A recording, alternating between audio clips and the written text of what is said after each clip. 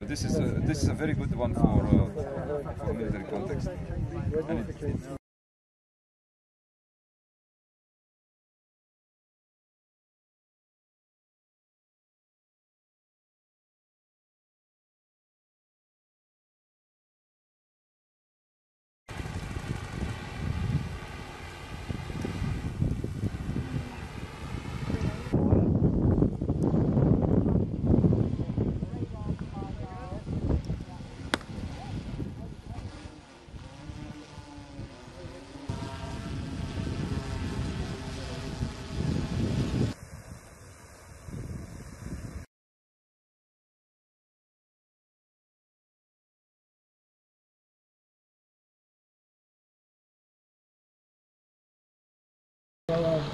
Involved, and what we will do is we have a hope.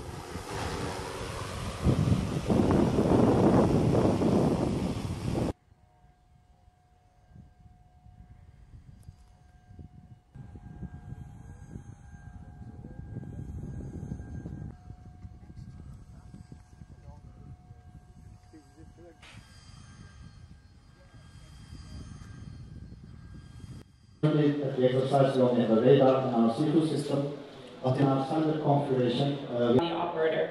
So we welcome you to come talk with us after all of this. Thank you. Anything you can see from the screen above, we can ingest any kind of software, any kind of IP traffic.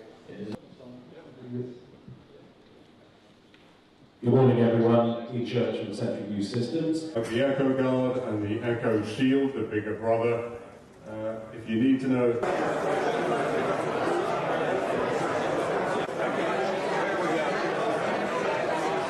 This year in TIE 23 we have increased into the area of operational interoperability.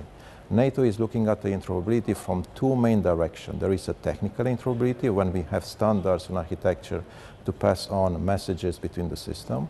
And there is an operational interoperability when we define tactic, technician procedure and standard operating procedures such that the military coming from different nations, they speak the same language, so they can communicate with each other.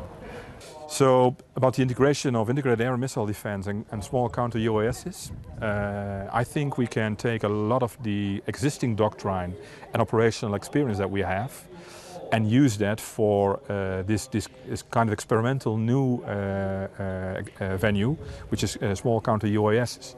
So we don't have to start from scratch, but we can take big steps and to see what applies. We're now talking about modern, digital, agile threats, highly maneuverable, small, difficult to track and detect, difficult to counter. But we somehow have got to integrate and fold that into the broader airspace challenge that the Alliance has. And again, that's part of the power of this particular endeavour, understanding the technical challenges, understand how we can migrate those into the broader airspace challenge that sits in front of NATO every day. And as we will continue to extend and expand our knowledge and understanding, and by so doing, will increase our resilience and obviously in time improve our defensive posture against such threats.